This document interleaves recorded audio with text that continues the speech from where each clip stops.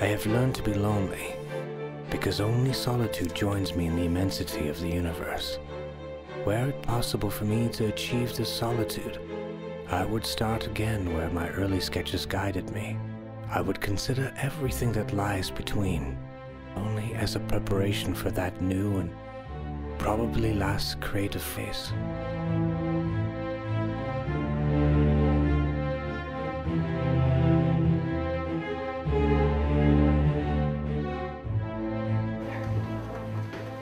This is the building where Mendelsohn taught, and it's very typical of the kind of architecture he associated with the Bay Area.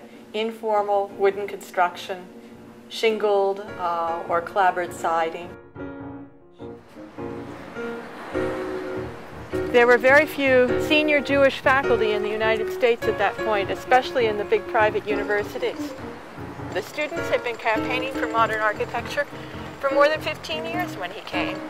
He was certainly the top international star they had ever had on the faculty.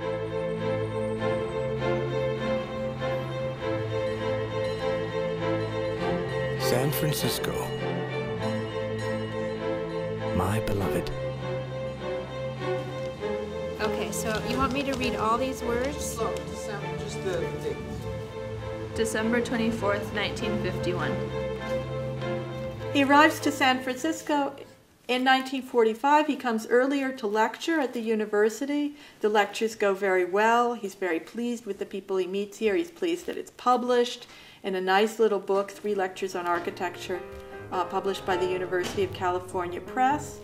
And so he moves here in 1945. He sets up a partnership with 2 promising young architects, John Dinwiddie and Henry Hill. He's not easy to work with. Later he has more malleable assistants, I think. But certainly this helps him get a network of contractors. Dinwiddie and Hill are young, enthusiastic, but they know their way around town already. And there's the feelings in 1945 that the future of American architecture is here. Louis Mumford will come out around 47 and announce as much. And then people on the East Coast, especially Gropius and Breuer, will fight back and say, no, we're the future of American architecture. Something more international, something more institutional, something on a larger scale.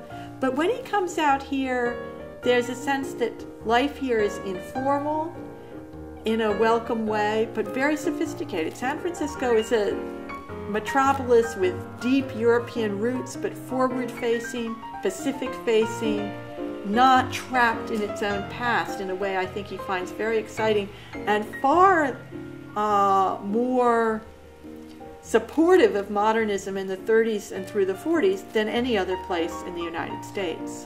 It's going to take till about 1950 for Chicago and New York to become as supportive as San Francisco has long been. So it seems an astute move at the time. In the long run, it doesn't do his career much good, but it's comfortable here, and I think he's always comfortable here.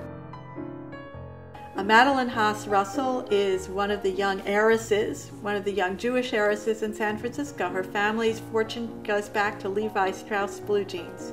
And the Haas family, she's born a Haas, is certainly the most important philanthropic family in 20th century Bay Area, until at least the very new money with Silicon Valley. And she replaces the old family house, a much more traditional house, with a large, imposing, luxurious house with servants' rooms and stunning views out over the Golden Gate. Probably the best single building site in the city of San Francisco. And she does it turning to an architect who can be depended upon to provide European sophistication and quotations of his most famous buildings, but also depended upon to appreciate a regional tradition that goes back to the arts and crafts movement, a woodsy tradition, to not be too ostentatious or too decorated, and to give her modern, understated sophistication.